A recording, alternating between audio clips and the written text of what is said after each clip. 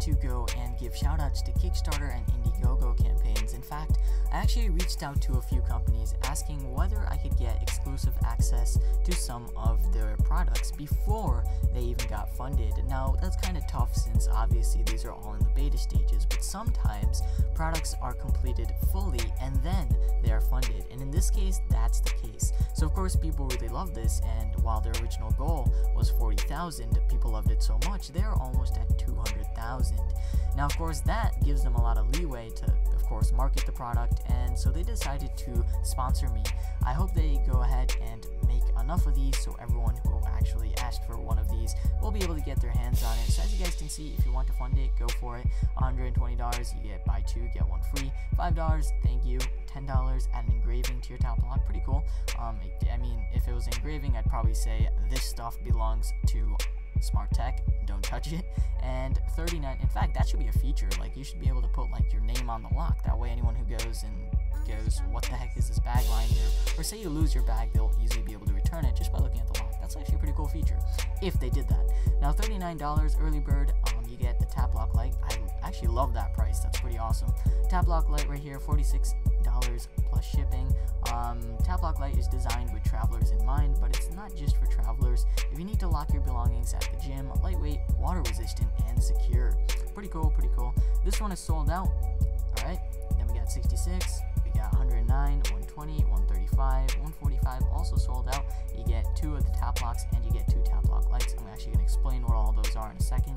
170, 475, 1,000, 3,000, it just keeps going all the way up to 10,000. Pretty cool, right?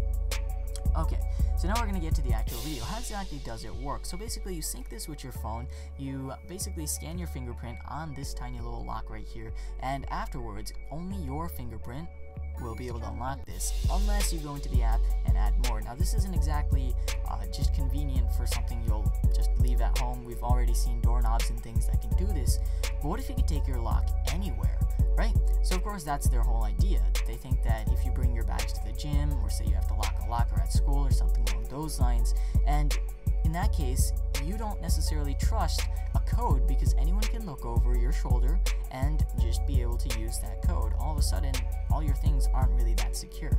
So the best way to prevent this is just to add a fingerprint. That way only you and you only can unlock this. Now they decided to add a really cool feature. I was like, you know what, okay, I'm tempted to buy this, but I feel like other people are going to make the same thing and eventually it'll probably get cheaper. But then they were like, you know what, we're going to make it really tempting. So you get to charge this thing using your phone, and guess what? This thing can actually charge your phone. That's right, say your phone runs out of battery, well, all of a sudden you can use this, use a little plug it into the bottom of this, there's a little USB input, and you'll be able to charge your phone. I think the main reason they did this is because, say you have to unlock your little lock, and, I don't know, you want to mess around with the actual application in here. Well, in that case, you kind of need your phone no matter what, so in that case, you don't ever have to worry about that. They also designed it to be super durable, so if you're going to be locking something super valuable, say your actual motorcycle, or say you have a garage or something, you'll be able to use this and it's set to go. Of course, it's really durable outside since, once again, it's waterproof. So they really did think of everything, every way you can possibly innovate a lock. And as you guys can see, there's a cool little battery, the fingerprint sensor, it's all there, so they're not messing around with anything. They've made everything, they know how these things work, and they're pretty much the first ones to do it, or at least the first ones to do it right, and I actually really respect that. Now here's a look at some of the things that they sent me to take a look at. Here's a little exclusive previews for you guys. So as you guys can see, the available colors for the actual TappLocks are going to be black, white, gray, silver, and of course pink. I think I'm going to get my hands on that pink one. Actually, they told me they would send me 2 of these soon enough, so that'll be pretty cool as soon as it comes out, and I'll actually get to review it and tell you guys like how fast the fingerprint sensor works, apparently really fast, and whether or not it really is a convenience, how heavy it is, and things along those lines. Those things I can't really test right now. TappLock Lite, of course, comes in black and white, so that's pretty cool. Taking a look at some of the other things over here, we got ourselves the way that you can charge your phone with this. As you guys can see, the phone is actually charging.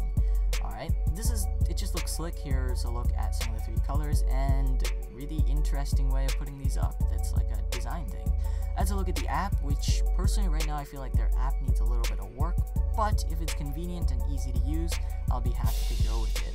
Here's another look at the waterproofing on this lock. Pretty cool. Any other things that's relevant?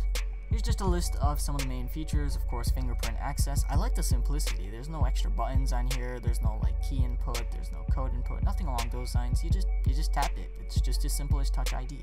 Portable phone charger, high security, Bluetooth access sharing, and water resistance. I guess it really is cool. I mean, if you think about it, why lug around a battery pack when you can lug around your backpack with a lock on it? It's perfect. The idea is brilliant. So if you guys want to go ahead and fund it, go for it. If not, and you just want to purchase it when it comes out, go for it. It's all up to you guys. Hopefully you enjoyed this video. If so, leave a like and don't forget to subscribe. I look forward to testing this when it does come out, and thank you guys for watching. This is going to be me logging off.